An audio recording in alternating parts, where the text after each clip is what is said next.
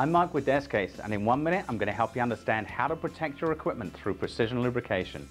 From food processing to pulp and paper, centrifugal pumps are common in many different industries. Chances are, if you move water or process fluids around your plant, you have a number of critical ANSI or API pumps. But did you know that according to a major bearing manufacturer, as many as 68% of pump bearing failures are caused by lubrication-related issues? One of the most common problems we see is incorrect oil level. In smaller pumps, even a quarter of an inch difference in oil level can mean the difference between success or failure. But oil level is something that can be easily monitored using an oil sight glass. Even if the pump has a constant level oiler, a sight glass should always be installed on the opposite side of the oiler to ensure the oil is flowing from the oiler to the pump housing. But while many pump manufacturers include a standard flat sight glass for this very reason, these often become stained or discolored over time, making it almost impossible to accurately check the oil level.